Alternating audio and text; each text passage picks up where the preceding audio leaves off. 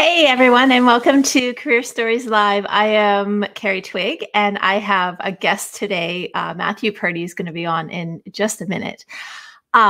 Today's show is all about job seeking and being a job seeker when you are a newcomer. We're going to speak specifically to being a newcomer in Canada because that's where our experience is. I think there's lots of things that you can glean if you're not a newcomer, because not like sometimes when I'm teaching people who are new to Canada or telling them about job search or resumes, having that conversation, they might have a friend with them who's like, I've lived in this country like 30 years and I didn't know this stuff. So a lot of times not everybody knows it. And so to be new to a country, trying to make a mark, trying to make a living, and get known and navigating a system that most people who lived here, I certainly didn't know this. Like if you had asked me 8 years ago, like what a resume looks like, how to write a really good one, I wouldn't have known the answer. So we're going to share all that we know today about landing work in Canada, about navigating it, what a resume should look like, some tips that we have on if you have to have that Canadian work experience and you don't have it yet. We're going to cover some stuff on LinkedIn. We're going to take your questions. And so I'm really excited to get going, but would love your questions. Just put them into the chat, any questions that you have, and we will get onto them. So I'm going to get Matthew live on here with me. Hey there, how are you? Pretty good, pretty good. How about you? Good, good. I can hear you. I can see you. Life is good. Yeah, always nice when the tech works, isn't it? That's totally half of it. Now you are a facilitator, career coach, facilitator, and speaker. Yeah, I wear a bunch of hats, sort of in the career development world. So yeah, do programming, do coaching, do facilitating, do speaking, just trying to help people get back to work. And so it's something that I dove into over the last 7 years, and it's been good to me. So I'm just happy to pay back a little bit. Yeah. How did you get into this? I'm interested in how. Oh, now that's a story. It's funny because we've talked tons, and yeah, it's funny to hear people's backstories about how they get into the field and such. But so going way back, like I was that guy in high school who thought he had it all figured out, got good grades, like did what the teachers and the adults were expecting. But I was completely lost when it came to like job search or career options. Now I'm not too hard on myself. I mean, high school, you're not supposed to have it all figured out, but I didn't know what to do. And so I did what any good student does, goes to university, right? Because they're going to help you figure it out. Yeah. So after a year of that, I was like, this isn't helping. I'm still completely lost. So I just booked it. I said, I'm out of here. I'm going to go travel the world and figure this out. So bought a one-way ticket to Southeast Asia. Lived there for, yeah. Okay. Don't worry, it's coming around. It's coming around. And so, yeah, did a whole bunch of working and exploring and figuring it out for myself. And then it slowly became more work and less holiday. And then as I sort of grew up and got married and stuff, life got to get pretty serious, and we moved back here. And like I had 10 years of work experience. I spent 10 years abroad. And was treated like a newcomer when I got back. I faced all the same challenges. Okay. Wild. Yeah. So that's what got me into it. And lucky, like I seriously had to pull every string in my network. But anyways, ended up getting a job offer to be a career coach, leveraged the international experience, and 7 years later, here we are. That's a remarkable story. That's wild. There's lots to unpack there. Yeah. Yeah. So I have something to unpack. I'm wondering, I'm hearing like a squeaky sound. Do you think the squeaky is from me? It might be if my mic is maybe rubbing on my shirt. Is that better now? Yeah. It's like, well, it's a weird hollow. And I just like, yeah, I don't know what it is, but okay. Do you think I need the headphones in? They work better, right? Pretty minor. Sorry, what, Dave? Seems pretty minor. Yeah. Okay. Dave thinks it's minor. I'm just sensitive. Okay. Okay. So in those 10 years that you were working, what did you do? Taught English at Okay. private schools, international schools. It was really just paying for my vacation. But yeah, eventually it became more serious.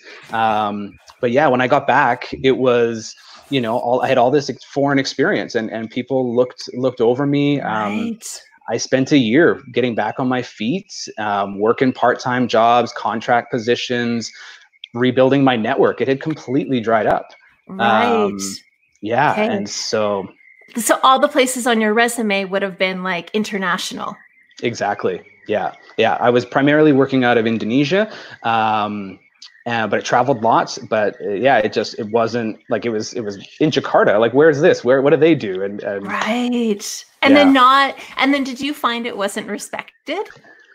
I found that I wasn't getting any traction. Like, it was just so easy to be passed over, and the experiences that I did have. Oh, add to that, like, I had no idea what I was doing in terms of writing resumes or cover letters, and so I did the online classes and the freebies, but they weren't helping. And yes. Okay. Yeah. So we already have a whole bunch of questions Great. coming in for people. But I think that first one is, I would love to talk to you about resume, like newcomer resumes. And I think for anyone watching, if they're like, how can Carrie even speak to working with newcomers? I would say a very small part of my business is people who are newcomers to Canada, but the people who come all come to me after they've been to the free programs. So they go to the free government programs, and I know you have taught in them and sometimes teach and support. So I'm not like slamming them, but I'd like to kind of talk about the difference, like of what you might get taught in one of those programs, or a free program or the federal program. And then what you might want to tweak if you don't have the money for a resume writer. That would be, I think, a great one. But that's where most of mine came from. And then also I was teaching at the same university as Matthew in the PACE program. So we're working with a lot of international students, almost all of them with master's degrees, and a lot of them with 15 years of work experience, who were incredible people and needed like amazing resumes. So in the free programs, how is that hurting a newcomer? Yeah, I mean, I think it's certainly worth exploring, right? I mean, newcomers come in with a range of pressures, financial ones, urgency to work, things like that. And so it doesn't hurt to start there. But keep in mind that, yeah, I mean, they are pumping out a lot of people through their system in a short amount of time, right? And so if you're looking for that in-depth, personalized service, I don't know if it's always going to be there. There's certainly a numbers aspect to it. The other side of it is, it was a great place for me to start my career and learn all about career development and start implementing the theories, the practices, and things like that. But now that I've been in it and doing it for a long time, I feel like I've gotten much better and could probably offer a slightly, elevated, more personalized service that way. So that's some of the two big differences, I think, is the numbers, and then just in terms of how long people have been doing it. Right. Okay. So and I guess if they're staying, the person who's doing it for you, if they're staying on top of because I know some people who I've been writing resumes for 20 years, and then I look and I'm like, oh, but you haven't updated your style of resume in 20 years, right? Yeah, we're not painting in broad strokes here, right? It's very sort of but I mean, yeah, when I was first starting out there, I mean, like, if I look back at some of those first clients that I was supporting versus the ones that I was supporting in year 4, they were definitely getting a different level of service, right? Yes. And so now, if somebody's tried that and maybe it's not working, then maybe if we look at somebody, one of the private ones who's been doing this for 7, 8, 10 years, you're going to end up getting what you pay for. Okay. And if a person, because resume writers are expensive, if a person doesn't love their career center resume, do you send them anywhere? Like any other affordable Like, or tips, or do you have any tips on that kind of thing? If they don't love what they got from the free service, is that sort of it? Yeah. Yeah, I mean, I guess I would encourage people to shop around and find a coach that works with them and their style. I mean, certainly asking for samples of work and testimonials and reviewing that, like the coach's background. I mean, I would shop around for other professional services, and I would advise newcomers to do the same. I mean, you and I have talked a lot about it. We have very different styles, but ultimately our goals are very aligned. And so, what works for my clients might not work for yours, and vice versa. Yeah. Do you give samples if someone asks you for a sample resume? I'm very reluctant. Yeah. It's funny because I'll be like, oh yeah, make sure you ask for samples. I'm like, oh, I don't give them. Yeah. Because I once had somebody take a resume sample of mine and then use it, but they didn't change a part. Like they didn't change a number, and like that was on my sample, and they ended up someone, I can't remember how the story went. Somehow someone ended up calling the number, but it was my number to be a reference. Oh, nice. But it's because I put that number into the fake resume. Anyhow. Yeah. Then I got really reluctant about it. Okay. Yeah, there's too much temptation there. And even when people are like asking for resume templates and things like that, design templates, I show it, but I always add the caveat of, like just take inspiration and go out and create your own. There's no more satisfying sort of process. And when you get to the end of it, and you say, like, I did this. Yes. That's pretty satisfying. It's not, yeah, exactly. Yeah. I'm reluctant. So I think anybody who's on here who's like, and we'll get to questions right away. Resumes are one of those things that I would say if you know it's holding you back, and you'll know it, everyone knows it's holding you back because you're not getting interviews, or you show up for an interview and they immediately look at you. They look at you like, disappoint. Yeah. Like you don't quite like it's something like your resume sets you up with something. And when you show up, you don't look as that same thing. I think that some people think it's an interview problem. I'm like, that's a resume problem, right? If on paper you sound like something, but you show up and you seem completely different. So first tip is save your pennies and hire a resume writer, because it's probably going to make a difference, but go to someone else says is good as well, because there's lots of not so great people, and Matthew would be someone that you could absolutely trust to do that. Okay. So we have one question, and the person is just saying, the first question, and you'll love this one. How do you build your work experience in your field as a newcomer? How do you build it? Yeah. So I had to do this. I mean, I spent a year rebuilding my whole career, and so it was.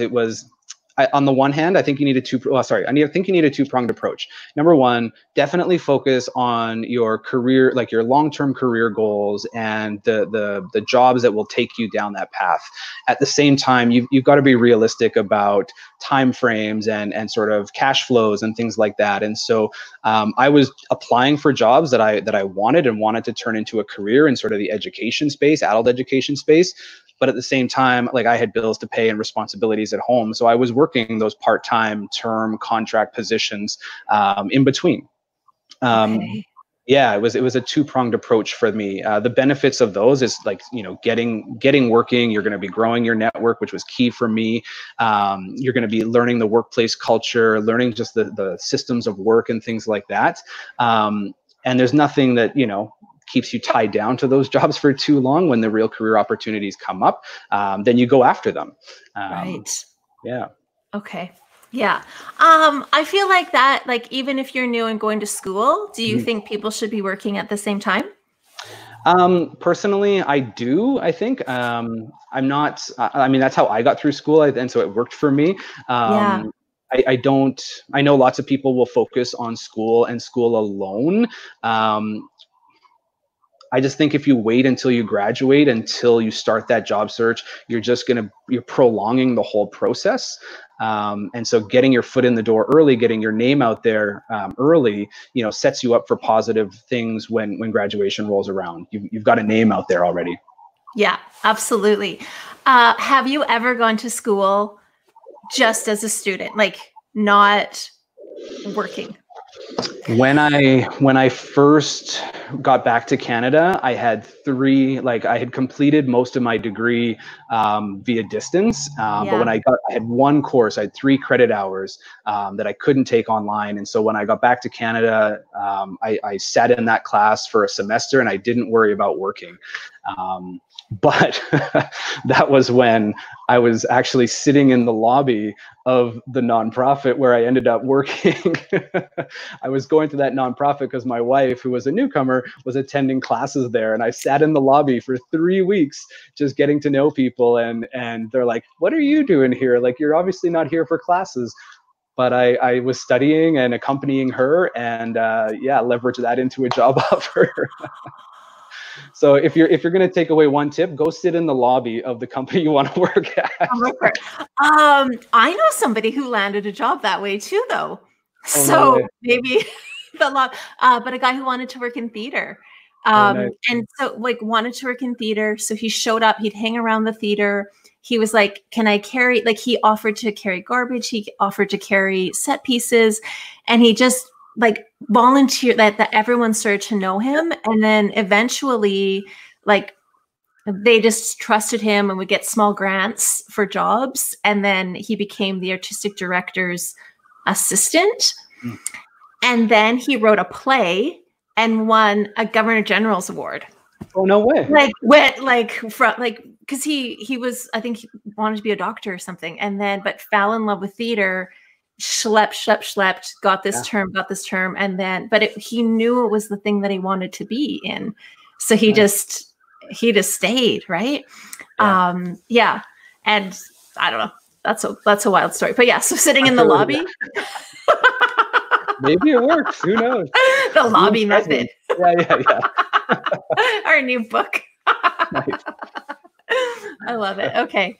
Yeah. So I mean, like, sorry, I was going to just add to that. When you don't have experience, I know that's a hard one. But I think for me, whenever I'm talking with newcomer clients, it's about sort of reframing what employers mean by experience, right? It's not about having worked on Canadian soil or paid Canadian taxes and those kind of things.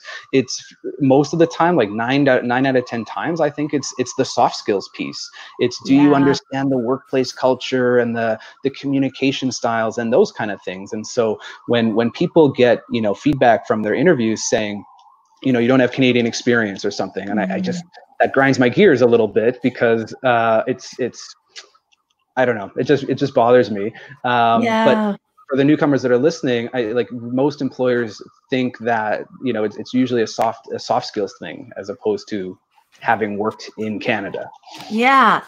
I found that was the biggest difference in when I was teaching resume writing, because I think it's probably where we're different, where I'm like, I go soft and I go like tell stories, and I'm working with project managers who are like, no, I was an electrical engineer and I did this, like that they were like creating new kinds of plastic, right? Like they were doing wild things. And I was like, but tell me like how you explained how this plastic was good, right? Like I want to know the story behind it. And I think that that's often the experience that Canadian companies are looking for, is that they don't just care about, how, or they don't really care what you did in the job, but they care about how the person did it, right? And you have to be able to explain how you did it. And if you don't have, like, if you haven't done that in a Canadian environment, a part-time job should probably fix that for you. Yeah, absolutely. Like I know when I'm reviewing resumes or talking with clients, like the how and the why are some of the most important questions. Most newcomers are okay with the what, like what I did on the job, but the how and the why are often the missing pieces there. Yeah. Okay, cool. So I have someone who says, so this is a student. He's saying, as a student, I'll finish my program in network security in December 2020. That's soon. Is it better to stay and finish my school or start a related good job? I'm going to vote start a related good job. As long as you're not dropping out of school. Yeah, don't drop out of school. Yeah. But yeah, absolutely. If you can handle both, by the time you graduate, you're just setting yourself up for success. Yeah. Okay. I'm in absolute agreement with that. Someone else is saying, what are they saying? Means not, maybe it's related to something else that I'm not seeing, but I'll just read what I see, which is means not searching or applying for a job, looking for a completely related to my major job. And if I want to work in volunteer IT, what should I do? I don't know how to answer that. It sounds like, I feel like there's something missing in the question that I don't understand. Okay. Yeah. What was the last piece about volunteering? It just said, so it says means not searching or applying for jobs. So maybe something else was like that they can't apply. So they're looking for something related to their major. Should they work a volunteer IT job? What should I do? Yeah, I mean, if you can find any type of opportunities, usually I talk about employment and education and volunteer as great ways to gain those experiences. IT can sometimes, I think, be a little bit tricky in terms of volunteering, just because you have access to, secure data and files and things like that, and companies might not always be open to it. But there are opportunities I've seen in the past, whether it's at a nonprofit or a school, university, something like that, where maybe all you have to do is set up a new computer lab or network a new computer lab, and they're looking for people to do that. So I have also known of some, I'll have to get the name, Isaka, I want to say. It's like a cybersecurity volunteer site. I'll have to look up the acronym for that one. Maybe I'll post it in the comments later. But yeah. Okay. I see that was a continuation of the student question. So I see it now. Yeah, that it was the two together. Okay. I would say, I went to a thing called Data Science Go, which was all these data scientists, mostly like Silicon Valley people. Nice. When you could travel. And the biggest thing that they said that was related, I feel related to that question, is that they absolutely looked for side projects. That especially in IT, especially IT and anything that's kind of tech, if you can do anything, even if you can't get a job, running your own network security program or trying a trial, even doing it for a not-for-profit, finding a way to do it is going to look better than you just being in school. Because I just feel like some of the programs that newcomers are going into to check that mark for education are graduating so many people with no work experience. So if you don't have a volunteer project, I don't know how you can set yourself apart from anyone else. Yeah, no, that's solid advice. And I know there's the online community, or the tech community is already online, and so there's lots of hubs and meetups and forums that you can be a part of, and those might be good places to get connected with other professionals, as well as I know, in Winnipeg anyways, we've got organizations that are specific volunteer matching organizations. So reaching out to them and saying, hey, this is what I can do. If you ever have anybody who's looking for this, give me a call. And it might not be right away, but at least you've got another sort of stake in the fire. Yeah. And I think, so sometimes I feel like, I don't know if this is, sometimes I get the impression that there's a belief that if you were born in Canada, when you go to school, go to university, that you just get the job. But it's most people who go to university also volunteer or have a job on the side too, no matter if they are brand new here or they've always been here. It's yeah. So I think that it's something that it's a hoop that everybody jumps. So I worked lots of part-time jobs as I went to university, and it was actually all of that working that made a difference in my career, right?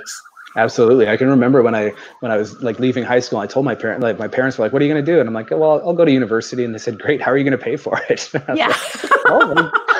I guess I'm getting a job. Like, there we go. Yeah. Yeah. Like that's how I did it, really, and really slowly, right? I had full-time job at a theater, and then I just went to university when it kind of worked with our schedule, right? So it took a long time. Somebody has a question. They're saying, how can they highlight their career profile to the field they want to go to, but they don't have, but they don't have related work experience on their career path? Yeah, so this is pretty common, I think, with young professionals and students, or even people that are changing careers. So definitely, like in my approach, anyways, I want to align people's profiles with the job they're applying for. So we do the same process of analyzing job postings and identifying the key skills, and then we look at what's next. So if you don't have directly related work experience, which I feel is probably like option A, then we would just go down a list in terms of maybe you've got education or training experience that you can bring in. You've worked on lab assignments or projects, presentations with your classmates. Like that's the next best thing. And if we don't have that, then we can go on to volunteering. And if we don't have that, we can go on to non-related work experience and maybe some transferable skills. So it's kind of a hierarchy, I guess we would work through in that. Yeah. Okay, that makes sense. I have a question. Sure. What do you do about, so you, in your situation, you were in Asia for 10 years, you came back and everybody knew, but they may not know where you had worked, but they knew the word, but they could say your name, Matthew. Do you feel like, and there's been lots of studies where if you have a name that is maybe difficult for, I'm just like, I want to say like average Canadian because that's not proper language, but like somebody who's not used to saying anything more complicated than like Sheila, and you're applying for jobs and you know that your name might be difficult. Do you give any advice to students on how they can make it easier for someone, or you don't like, what conversation do you have around that? Yeah, great question, because it does come up a lot. So I'm not one who, like, I don't suggest or advise people Canadianizing their names. I've seen the studies, I've read the reports, and I just, I can't, in good faith, I can't recommend that. Yes.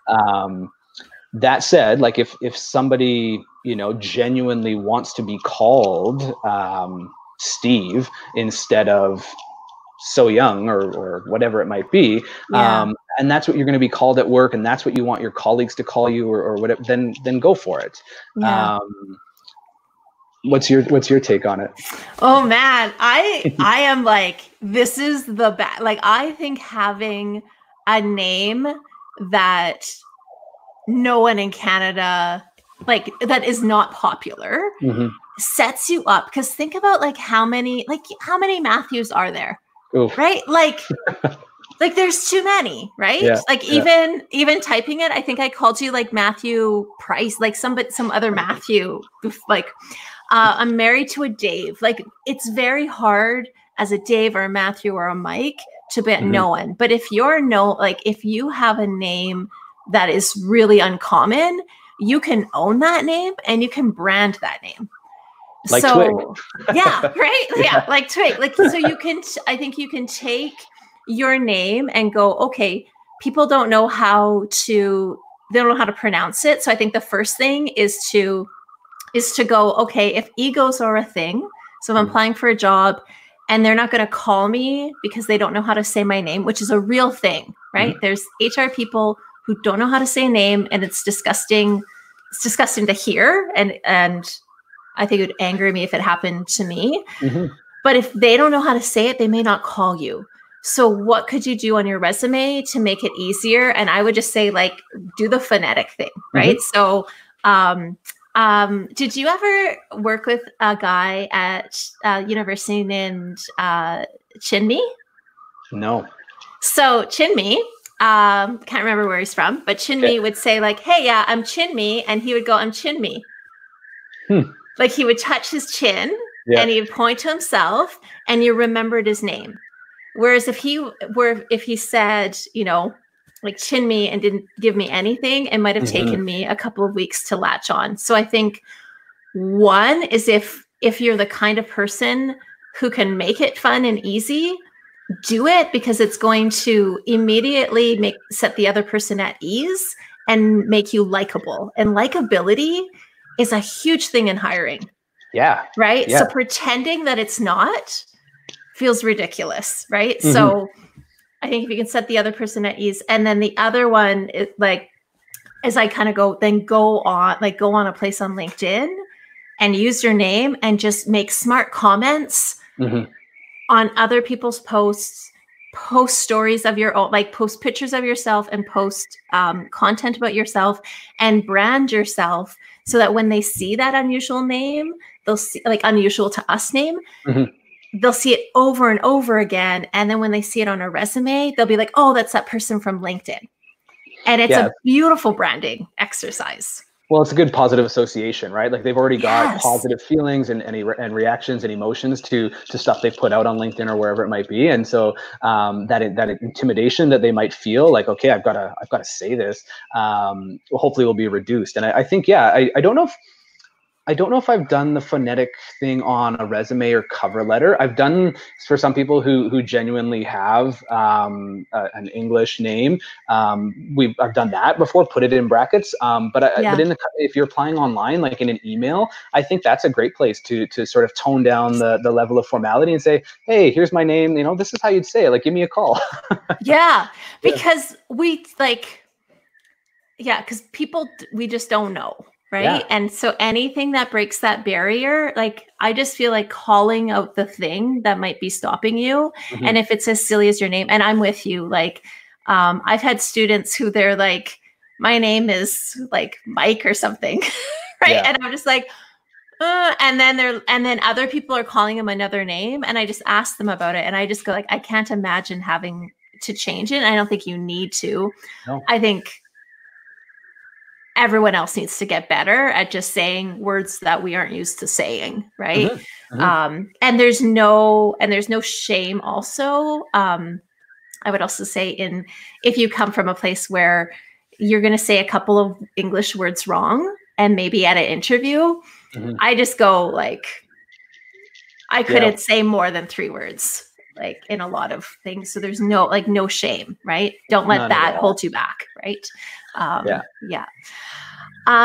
right. Somebody is asking this question. We'll see. It's from LinkedIn. So it says, places that are worth referring the newcomers to are the consulates of their countries of origin in the cities that they live in, because some of them offer different social initiatives that support the community in different areas. And career development is one of them.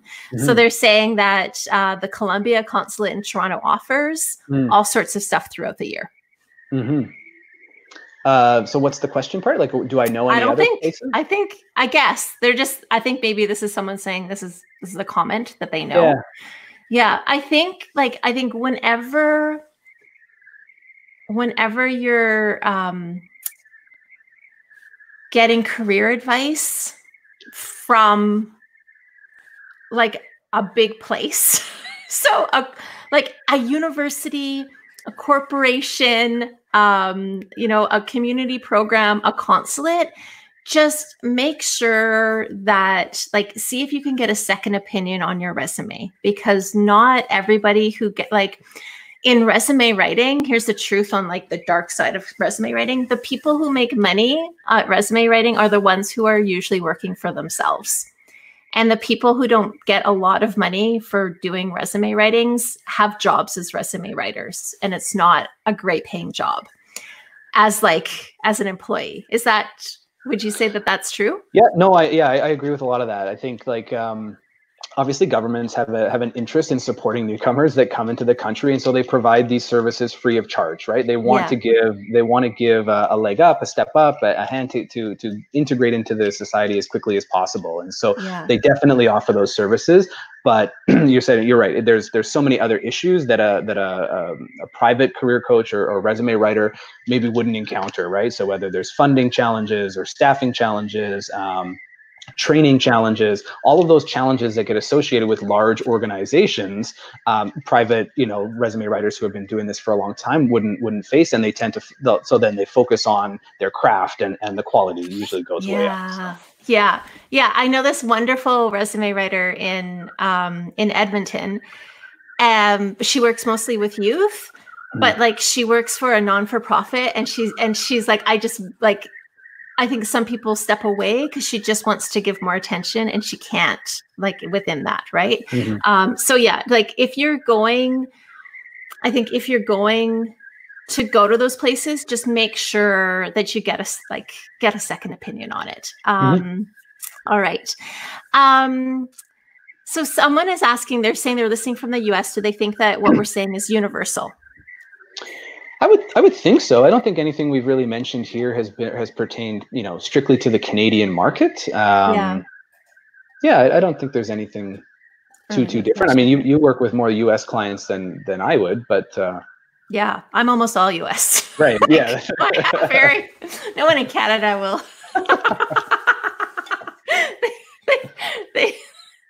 They don't like my US rates. That's fine. But yeah, in the US, very few of the people that I work with in the US would be newcomers, like been new to the US in the last like 3 years. Right. Like if they came from a non-US place, it was like 15 years ago, right? So they're all like, they're already it's not as much. Sure. Yeah, they already know. How do you show soft skills if your current position doesn't highlight them? If my current position doesn't highlight them? Yeah. I'm not sure. Okay. So if you have soft skills, but your current job doesn't allow you to show those soft skills, how would you show that you have them?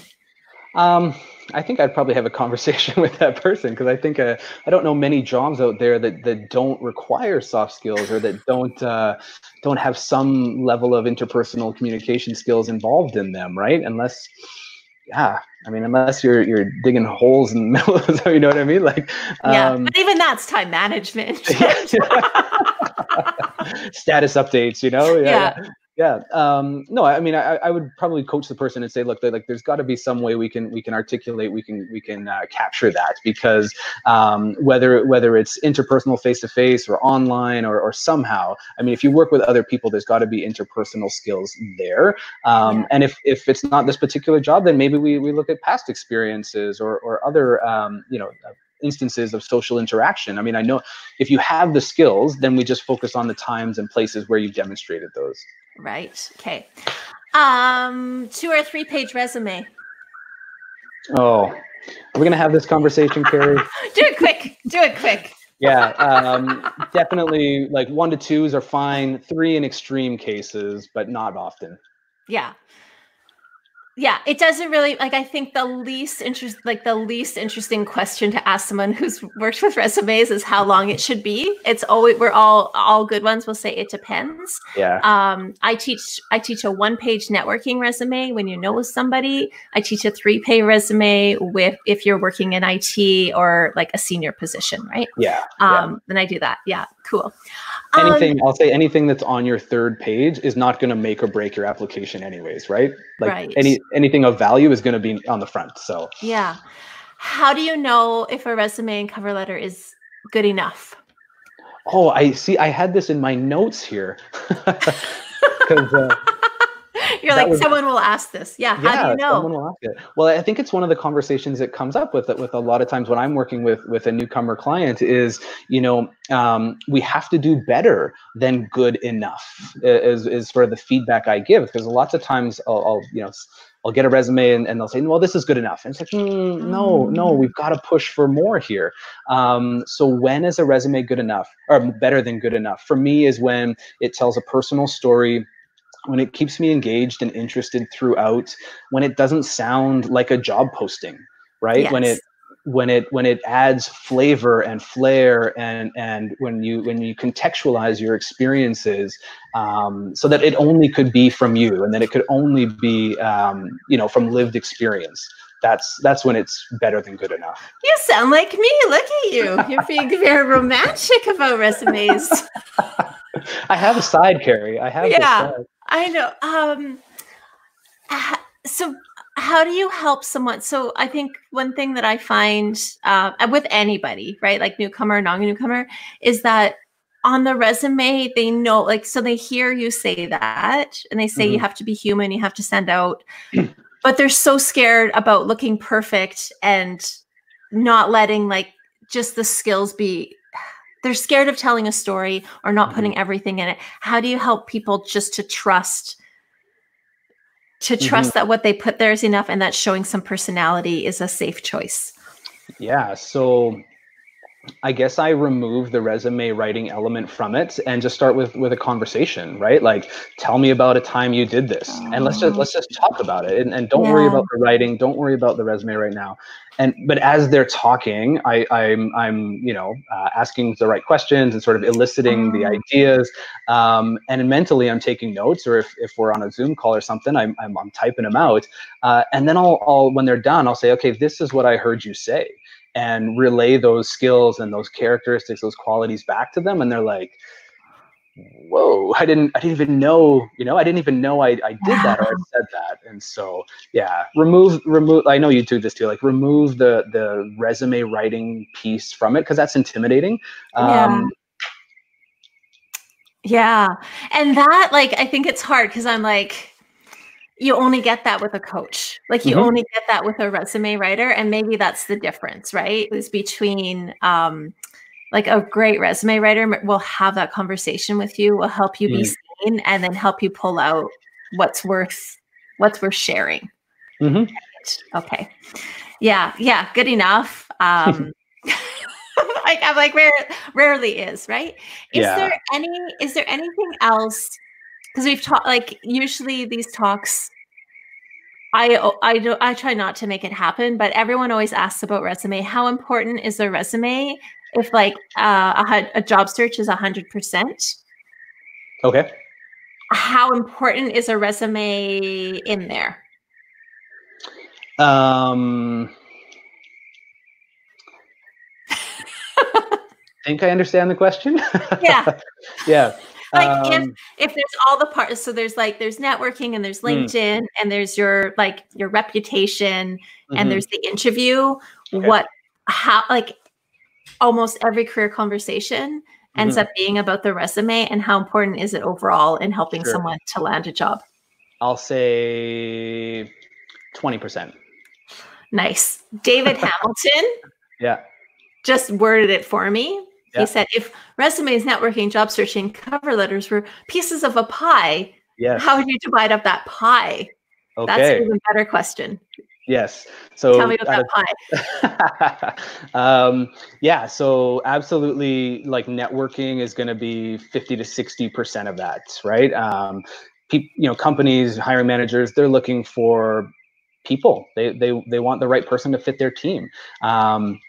Yes, you need a resume to get through that process, but it is one of many requirements, right? It's not going to be the be all and end all. And I know for a lot of us, I mean, we all know people who have gotten jobs without resumes, or it's purely a formality, right? Like, submit the resume, we'll get it, but we'll talk later, kind of thing.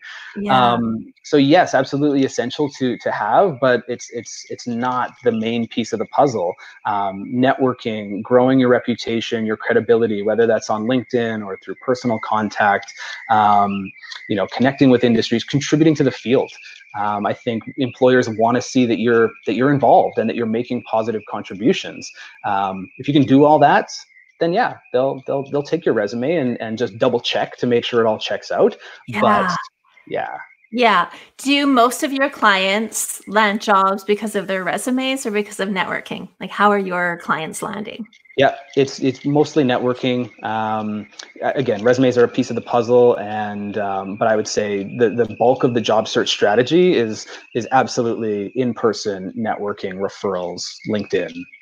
Absolutely. Yeah. Right now. So someone is asking about like COVID-19. So in COVID-19 times, of all my clients that have landed in the last couple weeks, none of them landed with a resume. Nice. None of them.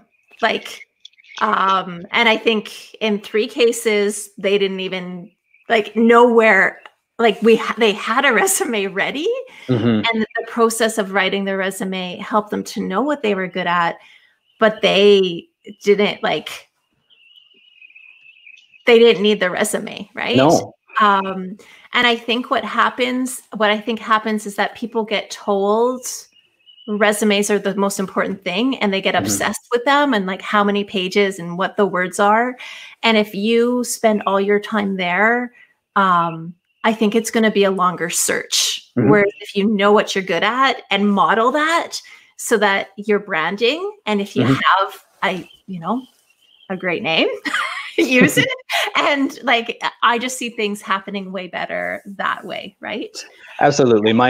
From personal experience, the last 5 years, I'd say, once I spent 4 years sort of building a name and building credibility, but the last 4 or 5 years, things have been just bonkers. And really it's been way more opportunity with way fewer resumes and less job search. It's just being out there, just being yourself. Yeah. Absolutely. Cool. Okay. I'm going to ask you kind of one more question. Sure. And I'm sorry it's this question, but they're asking it. Okay. Is a cover letter as equally important as a resume? Okay. I'm going to say my approach is always yes. Have a cover letter with every application. You can't decide, or you won't know whether an employer is going to read it or not. So either it's going to be a net zero or it's going to be a positive, right? It's never going to hurt your chances. So a little bit of extra work, but it's worth it. It's worth it. Yeah. Yeah. And then where can people find you if they want to if they're like, listen to you right now and they're like, hey, I want to hire this guy. How could they, where do they find you? Where's a good place? Where do you hang out? Absolutely. Yeah, no, I'm on LinkedIn daily. So that would be the best place to connect. And then website's coming soon. So I'll be online soon. Yeah. Nice. And what kind of people, like, do you have an ideal person that you work really kind of great with that I should send your way? Who's great for you?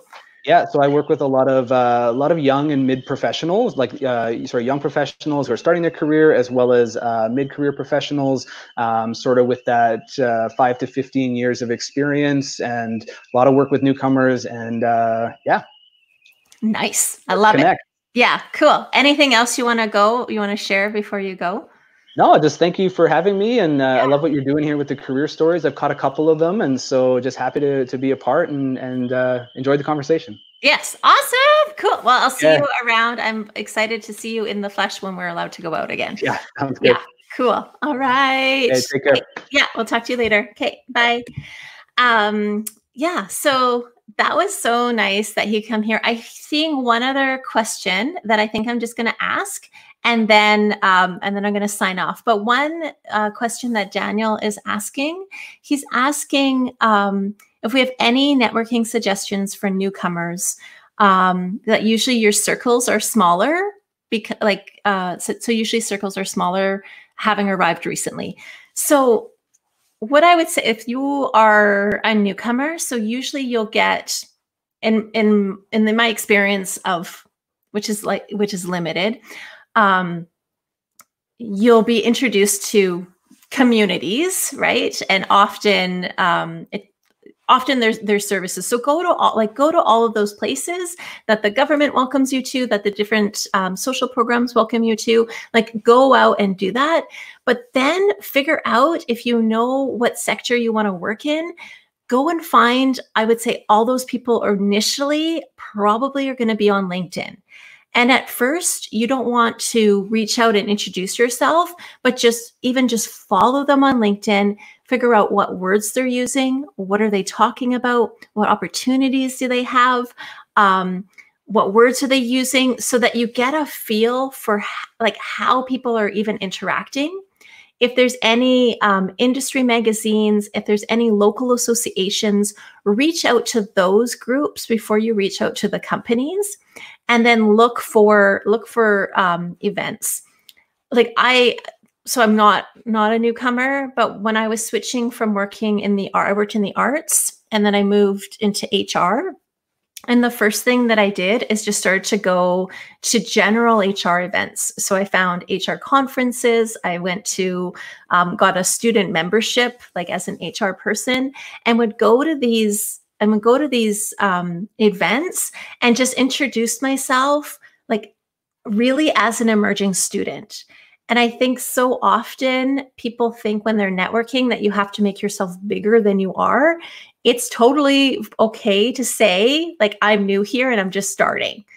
And sometimes that, like, just being honest about where you're at is going to go a lot further than you trying to be perfect or trying to make yourself look bigger than you are, right? So grounded in reality.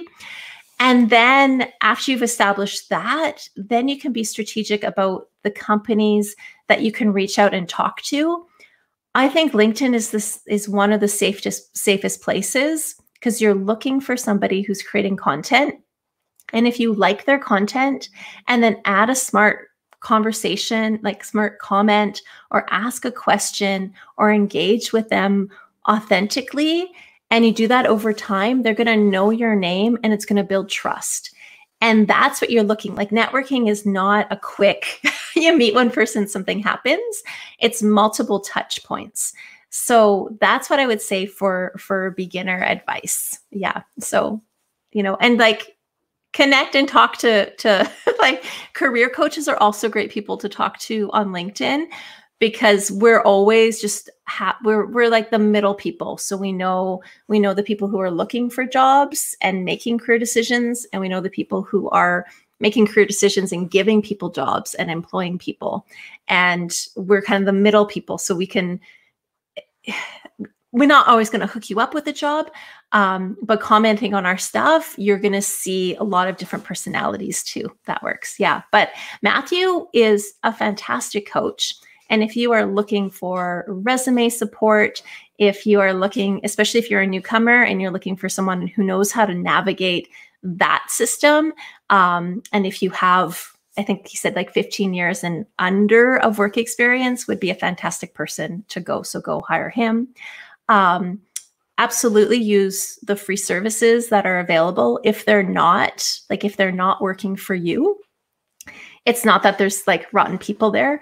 If they're not working for you, it just might mean that you need a little bit more attention. And then a coach like Matthew would be a great choice. So I hope that this was useful information for you. Look forward to continuing the conversation in other threads at other times. All right. Thanks for joining me tonight, and have a good one. All right. Bye.